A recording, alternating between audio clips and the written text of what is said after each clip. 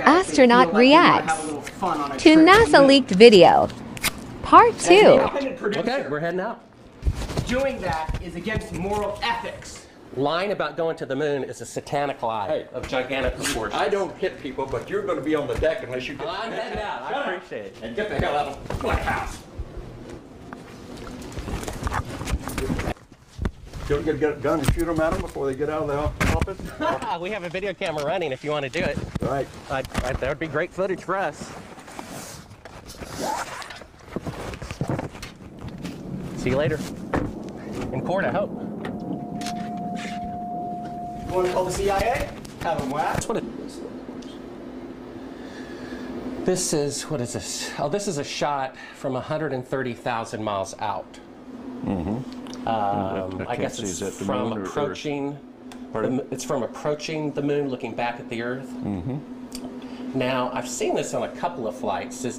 Was this something that you got? Although this is from Apollo 11, did you shoot a shot of the Earth like this? So you had a TV camera in the spacecraft.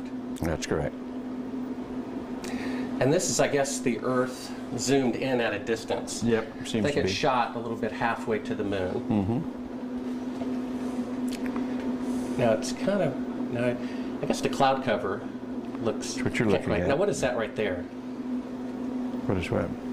There's like an arm. It looks like hair on an arm getting in front of the window. Maybe somebody got their arm in front Now of I it. thought that was the arm of God moving across the Earth. I couldn't quite figure that out. I suspect that was the edge of the window, more than likely, that they were shooting at.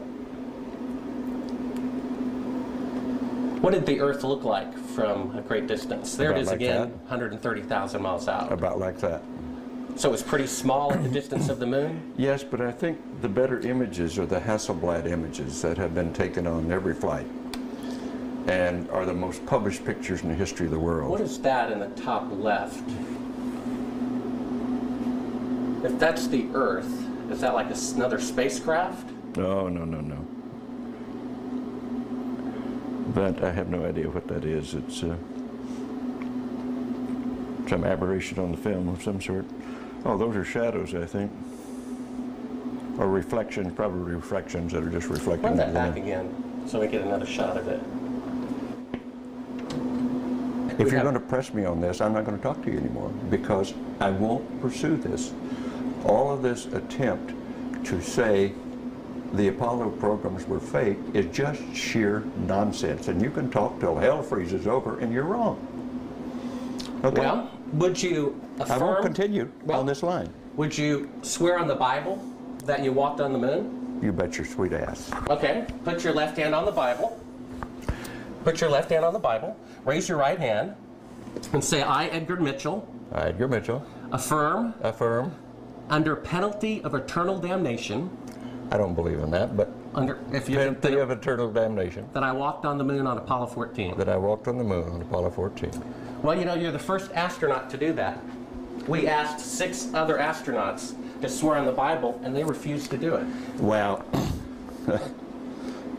I don't particularly like to take oaths like that either, because I don't accept the Bible as a gospel of anything except a historical record. But we did go to the moon. You bet your sweet ass we went to the moon. Okay, turn off the camera. Your interview is done. I've given you all the time I'm going to give you. Okie dokie. Good to meet you. I don't say it's a pleasure. Understand. Please get your ass out of my house. Okay.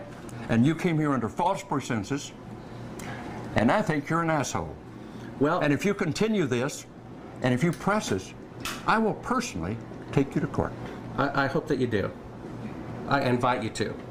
I'm going to give you my card so you can arrange that. And I'm encouraging you to arrange. You're frankly not worth it. No, we have you on the record saying you'll take me to court. I hope you do. Because we have proof that would prove it in a court of law that Apollo 11 didn't go to the moon.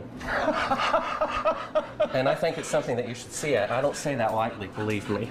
I don't say it lightly. You have joking, sir.